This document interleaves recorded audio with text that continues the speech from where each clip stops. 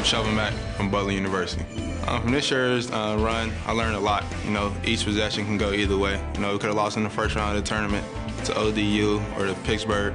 So, you can't take many plays off because it's just a one-possession games when it comes to the NCAA tournament. With this year's draft, I think what makes me unique is just my ability to knock down the long ball. I also have the ability to create for other people, and just have the winning mentality when I go to a team. Being compared to Grizzlies Vasquez is a great compliment. He's a hard worker on and off the court. He's a very high-intensity competitor. I see a lot of similarities in my game. My inspiration comes from my mom. Being a single parent home, she worked hard every day just to provide for me and my family. When draft night comes, I was gonna think about everyone who has helped me to get to the position I am now. There's a lot of people. It's not just me just getting here by myself. I have a great circle of people around me, and they take good care of me.